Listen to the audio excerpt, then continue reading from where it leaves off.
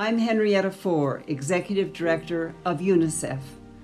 All of us at UNICEF celebrate the determination of people who overcome barriers, who achieve great personal and professional goals, and who advocate for the rights in the fight against HIV. Mothers, we see this determination in your eyes as you access PMTCT to protect your children from HIV. Children, our hearts leap with joy as we see you healthy and we imagine a future for you that is not defined by HIV. And adolescents, we see this spirit in you as you support one another not only through HIV but through life. And providers, government officials, and advocates, we see this determination come alive in the actions you take and investments you make in children's futures. Over the past 40 years, we have seen one of the most extraordinary public health responses in history, and we've seen how innovations combined with political will and investment have made all the difference. So if we are to improve treatment access, we must also improve pediatric testing and identify innovations to improve the efficiency and effectiveness of diagnostic technologies. This technology offers the ability to rapidly diagnose HIV in infants.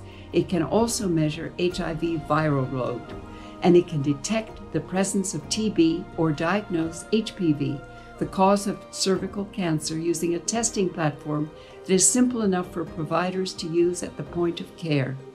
Recently, these same testing platforms have been used for the diagnosis of SARS-CoV-2 and the virus that caused COVID-19. In addition to improving linkage to care, this point-of-care technology can save costs and offer a set of diagnostic options that were once unimaginable.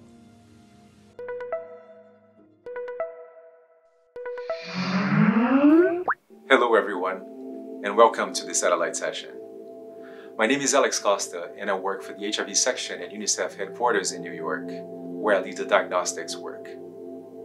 The big picture perspective of multi-disease diagnostics is that it shows a significant impact on 3 levels: technology and innovations, clinical care, and health system strengthening.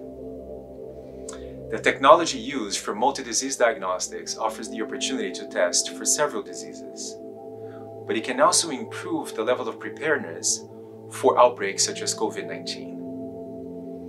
This is the stage for presentations by our guests today. We're going to start with Aaron Mdolo from UNICEF Malawi, followed by our colleagues in the Ministry of Health in Malawi, Brown Chimwandila and Dr. Kuzani Mbendera. And we're going to close with remarks by Unitate given by Smilka Delucini. The information they're going to present here is based on a multi-partner project that has been funded by Unitate and implemented by CHAI, ASLM, EGPEF, and UNICEF. I hope you enjoy it. Accessing diagnostics, our services in Malawi have been a challenge for a long time. A long turnaround time, poor sample transportation system. These have been around for a very long time. Turnaround time can go up to over 1 month, which is not good. Timely testing and clinical decision is very, very critical to ensure good patient outcomes, not only for HIV, but even other diseases such as TB, HPV, and viral hepatitis. The coming in of multiplex disease testing equipment is very timely because it has helped us to fasten the diagnosis of these diseases. And the coming in of this technology was not only the technological part, but it meant different disease-specific programs come together to talk and collaborate. This is the task at hand. Working together, we have demonstrated that when all these diseases are tested using the same equipment, there's no negative impact to any of these programs. With me here are 2 colleagues from the Ministry of Health who wants to share our experience on how this worked in Malawi. The HIV treatment program in the Ministry of Health in Malawi for some time in the recent years was dogged by a serious challenge in its early infant diagnosis program, which was a long turnaround time of results. Remember, EID is very crucial. Early infant diagnosis is very crucial because if we don't take action timely on kids that are born with HIV or maybe that get infected quite early, you are likely to lose up to 30% of them before their first birthday and up to 50% of them before their second birthday. So it was really that big problem to have results only getting back after so many months, until we took a pilot, which was to integrate EID testing and viral testing as well on our GeneXpert platforms. So integrating TB testing, which is already happening on GeneXpert with HIV samples, that's namely EID and viral load. We saw a significant improvement in TAT with the integration pilot. And even in data, we saw a 24% jump in pediatric enrollments of kids that are studying HIV treatment with a positive DNA PCR test result. The improvement was quite remarkable with the integration model. And we've moved on to even accommodate a lot more samples, so viral load for HIV and even HPV for diagnosis of cervical cancer is also starting to happen on our GeneXpert platforms.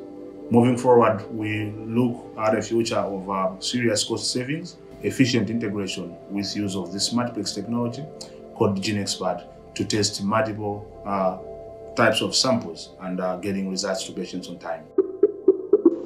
As I was discussing diagnostic integration with Dr. Kuzani from the TB program in Malawi, there are a number of considerations to prepare the health systems of a country to integrate diagnostics, such as human resources, supply chain, biosafety issues, and waste management. But there is not enough time to talk about all of them. A very important point to consider is to make sure the inclusion of other tests does not overwhelm the capacity of the equipment. Disease-specific departments must also discuss cost sharing and ownership of equipment to avoid any negative impact on the maintenance and repairs. In our case, the decision to integrate tests have put the equipment to good use, and it did not impact our TB results. In addition, we estimated that multi-disease testing resulted in almost $20,000 of savings for the TB program. Usually, the same patient may need different disease sepsis, and integrating tests is a solution which allows for a patient-centered approach. For example, when a woman comes with an HIV-exposed child for EID, in addition to checking the HIV viral load, she can also be screened for TB and HPV. Because cervical cancer is the latest test integrated, I would like to finish giving you some numbers. By March this year, we had done 2,500 HPV tests, which were not easily available for patients before. These are important results only possible by our multi-disease testing effort. Thank you.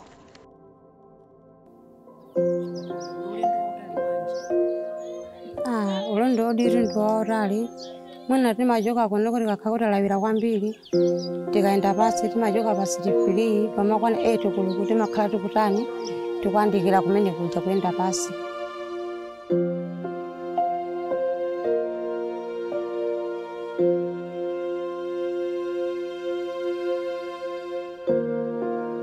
Usiku kugona mutu wanga sumagwira tusiti mabwera.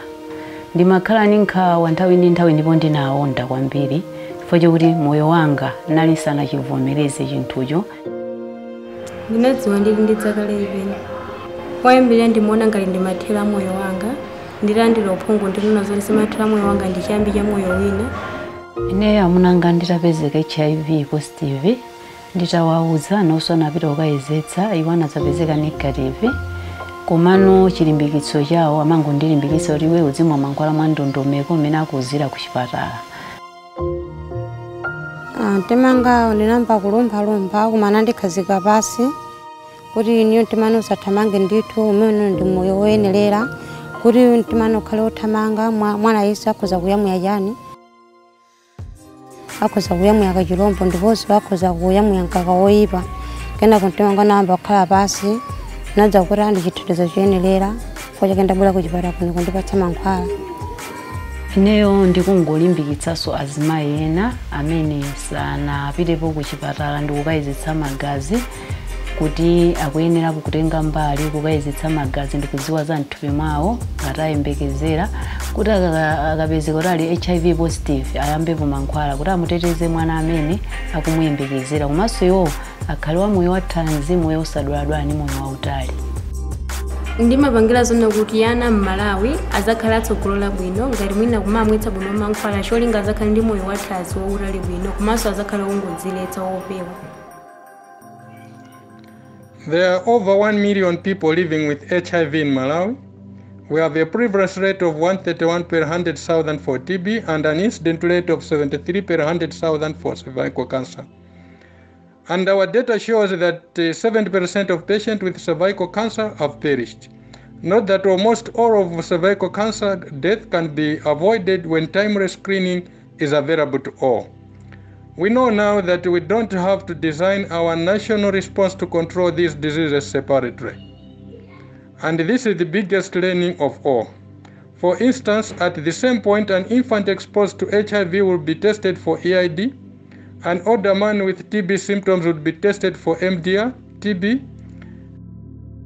a woman would be tested for HPV, and anyone with flu-like symptoms could be tested for COVID-19. And the results are delivered immediately. A joint and interdependent national plan with mass disease testing is possible. We can pool funds together to keep diagnostic services available when priorities change. And we have seen that with COVID-19. It is not simple, but it can be done. As my colleagues from MOH mentioned, with these innovations, we were able to reduce costs and use our diagnostic capacity optimally. This means we service more communities, have better data, and can advance the Malawi health systems in the global health agenda. The significance of strong and functional diagnostic networks has over the years been proven to be critical for any disease response. We all remember in the tuberculosis response how important it was to introduce molecular testing. In the HIV, we shifted from using clinical symptoms and immunological status of a person to actually measure the viral load in the blood using molecular diagnostics in order to assess whether the treatment actually works. And today, in the context of the health emergency response, everything that we have been investing for years in building those systems have already actually helped us to effectively respond to COVID-19, especially in Africa. The technology evolution itself has also been incredible. Today, we can use the same platform or a device to actually test for different diseases. And this both at the central level or in the decentralized way, for example, in a district hospital, which means that we can organize the system as such to respond to the individual needs of a person who actually faces issues and faces different diseases. As UNITED, we have been incredibly proud to collaborate with the government Malawi in generating the evidence on these innovations together with UNICEF and CHAI. Especially because the evidence coming from Malawi has actually informed global discussions around political considerations or funding considerations, and especially technical consideration of what integration actually means, how it can be done, and to what extent it is beneficial and feasible for a response to any disease. Today, especially in the COVID-19 times, we as UNITED remain committed to pursue the integration principle. And it has been, as I said, at the forefront of the COVID response. And we need to support the scale-up of integration approaches. And I believe that many lessons learned will again come from Malawi, who continues to be our partner on this journey.